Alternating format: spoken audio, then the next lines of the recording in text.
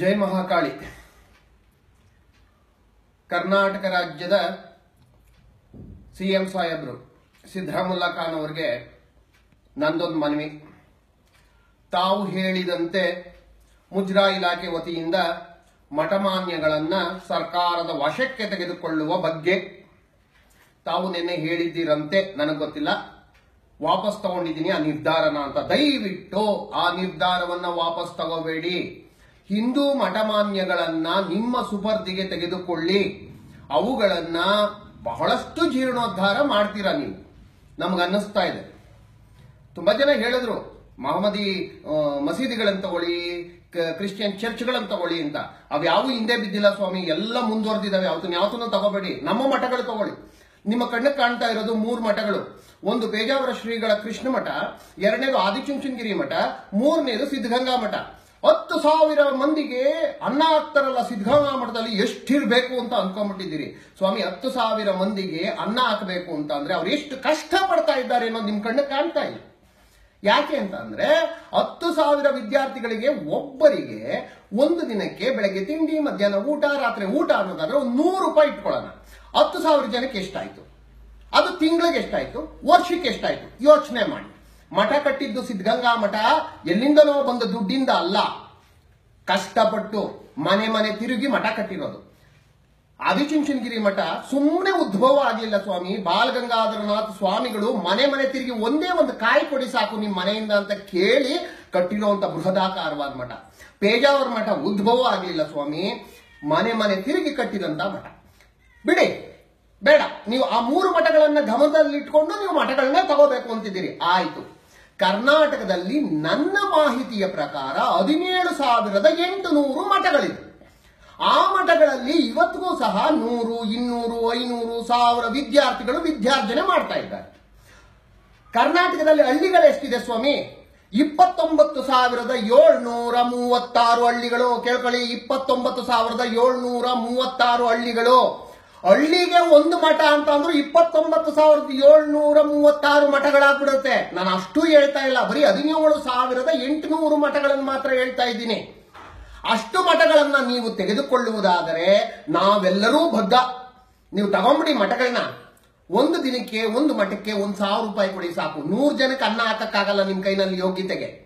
ನಿಮ್ಮ ಯೋಗ್ಯತೆಗೆ ಒಂದು ಮಠದಲ್ಲಿರ್ತಕ್ಕಂಥ 100 ವಿದ್ಯಾರ್ಥಿಗಳಿಗೆ ಅನ್ನ ಹಾಕೋ ಯೋಗ್ಯತೆ ಇಲ್ಲ. 3,000 ವಿದ್ಯಾರ್ಥಿಗಳ ಅನ್ನ ಕಿತ್ಕೊಳ್ತೀರಿ ನೀವು ಮಠಗಳನ್ನ ತೆಗೆದುಕೊಳ್ಳುತ್ತಿದ್ದೀರಿ ಒಳಕ್ಕೆ.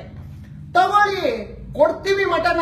ನಾಳೆ ಬೆಳಗ್ಗೆ ದಿಂಬು ಚಾಪೆ ತಗೊಂಡು ನಿಮ್ಮ ಮನೆ ಹತ್ರಕ್ಕೆ ಬರ್ತೀವಿ ಹಾಸ್ಕೊಂಡು ಮನ್ಕೊಳಕ್ಕೆ. ಬೇರೆ ಯಾವ ಸರ್ಕಾರ ಇದ್ರೂ ಚಿಂತಿಲ್ಲ, ಸಿದ್ದರಾಮಯ್ಯ ಖಾನ್ ನಮಗೆ ಮಾಡಿರೋದು ಕಾನೂನು, ಅನ್ನ ಹಾಕ್ಬಾ ಅಂತೀವಿ. ಏನ್ ಆಟ ಆಡ್ತಿದ್ದೀರಿ ಮಠಮಾನ್ಯಗಳನ್ನ?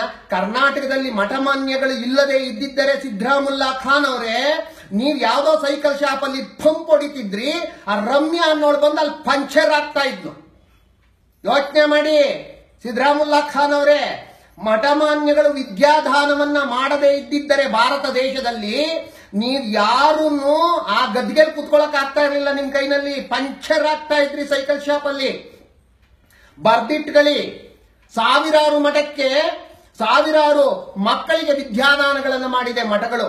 ಸುತ್ತೂರು ಶ್ರೀಗಳ ಮಠದಲ್ಲಿ ಏನು ಕಮ್ಮಿ ವಿದ್ಯಾದಾನವಾಗಿದೆ? ನಿಮ್ಮ ಮೈಸೂರು ಪ್ರಾಂತ್ಯ ಬೇಡ ಸ್ವಾಮಿ. ನೀವು ಏನೋ ಲಾಯರ್ಗೆ ಓದಿದ್ದೀನಿ ಅಂತ ಎಲ್ಲ ಹೇಳ್ತಾರೆ. ನನ್ಗ್ಯಾಕೋ ನೀವು ಲಾಯರ್ಗಿರಿ ಮಾಡಿದ್ದೀರಿ. ಪೂಟ್ ಲಾಯರ್ ಒಂಚೂರು ಚೆನ್ನಾಗಿ ಯೋಚನೆ ಮಾಡ್ತಾನೆ. ಬೇಡ ಯಾರನು. ನಾನು 10ನೇ ತರಗತಿ ಅಷ್ಟೇ ಓದಿರೋದು. ನನ್ನ ತಲೆಯಲ್ಲಾದ್ರೂ ಒಂಚೂರು ನಾಲೆಡ್ಜ್ ಇದೆ. ಅದು ಹೆಂಗ್ ಬಂತು ಅಂತ ತಿಳ್ಕೋಬೇಕಾ? ನಾನು ಮಠದಲ್ಲಿ ಸ್ವಾಮಿಗಳು ಕಾಲೊತ್ತುತ್ತಾ ಇದ್ದೆ. ನೀವು ಬನ್ನಿ, ಆದಿಚುಂಚನಗಿರಿ ನಿರ್ಮಲಾನಂದ ಸ್ವಾಮೀಜಿಯವರ ಹತ್ರ ನಾನು ಮನವಿ ಮಾಡ್ಕೊಳ್ತೀನಿ. ಸಿದ್ದರಾಮಯ್ಯ ಖಾನ್ ಬರ್ತಾನೆ, ನಿಮ್ ಕಾಲೊತ್ತುತ್ತಾನೆ, ಅವ್ನಿಗೊಂಚೂರು ಜ್ಞಾನೋದಯ ಮಾಡಿ ಅಂತ. ನಿಮ್ಮನ್ನ ಸೇರಿಸ್ತಾರೋ ಇಲ್ವೋ ಅವರು ಮಠಕ್ಕೆ ಗೊತ್ತಿಲ್ಲ ನನಗೆ. ಆದ್ರೂ ನಾನು ಮನವಿ ಮಾಡ್ತೀನಿ. ಸಿದ್ಧಗಂಗೆ ಹತ್ರಕ್ಕಂತೂ ನಿಮ್ಮನ್ನ ಸೇರ್ಸಲ್ಲ ಬಿಡಿ. ಯಾಕಂದ್ರೆ ನೀವು ಅಷ್ಟೊಂದು ಬುದ್ಧಿವಂತರು, ಜ್ಞಾನಿಗಳು, ಜ್ಞಾನ ವೈರಾಗ್ಯ ಸಂಪನ್ನರು. ಇಂಥ ಹುಚ್ಚು ಕಲ್ಪನೆಗಳೆಲ್ಲ ಎಲ್ಲಿಂದ ಬರ್ತವೆ ನಿಮ್ಗೆ? ಈ ಗ್ರಹಗಳಲ್ಲಿ ಒಂದು ಗ್ರಹ ಇದೆ ಶನಿ ಅಂತ. ಆ ಗ್ರಹ ಯಾರು ಎಗ್ಲೇರುತ್ತೆ ಅವ್ರು ಸರ್ವನಾಶ ಆಗ್ತಾರೆ ಅಂತ. ಇನ್ನ ಮಹಾಭಾರತದಲ್ಲಿ ಒಬ್ಬ ಇದ್ದ ಶಕನಿ ಅಂತ, ಅವನು ಕೌರವರ ಕುಲನೇ ನಾಶ ಮಾಡ್ದ ಅಂತ. ನೀವು ಮಹಾನುಭಾವರು ಈ ಕಾಂಗ್ರೆಸ್ ಕುಲ ಅನ್ನೋದನ್ನ ಕರ್ನಾಟಕದಲ್ಲಿ ನಾಶ ಮಾಡಕ್ಕೆ ಬಂದಿರೋರು ನೀವು. ಅದ್ಭುತ ನಿಮ್ಮ ಕಲ್ಪನೆ. ನೀವು ಒಂದು ಒಳ್ಳೆ ಕೆಲಸ ಏನ್ ಮಾಡಿದ್ದೀರಾ ಗೊತ್ತಾ? ವಿಶೇಷವಾಗಿ ಕರ್ನಾಟಕದಲ್ಲಿ ಹಿಂದೂಗಳನ್ನ ಏಕೀಕರಣ ಮಾಡ್ತಕ್ಕಂಥ ಶಕ್ತಿ ನಿಮ್ಮೊಬ್ಬರಲ್ಲೇ ಇದ್ದಿದ್ದು. ಮುಂದೆ ಪಾಠ್ಯ ಪುಸ್ತಕಗಳಲ್ಲಿ ಏನಾದ್ರೂ ಬರ್ಬೋದು, ಕರ್ನಾಟಕದಲ್ಲಿ ಹಿಂದೂಗಳನ್ನ ಏಕೀಕರಣ ಮಾಡಿದ ವ್ಯಕ್ತಿ ಯಾರು ಅಂತ. ಆಗ ಮಕ್ಕಳು ಬರಿತವೆ ಸಿದ್ದರಾಮುಲ್ಲಾ ಖಾನ್ ಅಂತ ಮಹಾಪುರುಷರು ನೀವು ಕಂಡ್ರಿ. ನಿಮ್ಮ ಕಲ್ಪನೆಗಳು, ಹುಚ್ಚು ಕಲ್ಪನೆಗಳು, ಮಠಗಳನ್ನೇನಾದ್ರೂ ನಿಮ್ ಜೊತೆಗೆ ಹಾಕೊಂಬಿಟ್ಟಿರಾ, ಸುಟ್ಟೋಗ್ಬಿಡ್ತೀರಾ. ಅಲ್ಲ, ಮಠಗಳು ಒಳಗಡೆ ರಾಜಕೀಯ ಮಾಡ್ತಿರೋದಕ್ಕೆ ನೀವು ಟೋಪಿ ಹಾಕೊಂಡಿದ್ದೀರಾ. ಮಠಗಳು ನೇರವಾಗಿ ರಾಜಕೀಯ ಮಾಡ್ಬಿಟ್ರೆ ಕಂಬಳಿ ಒದ್ಕೊಂಡು ಮನ್ಕಂತೀರಾ.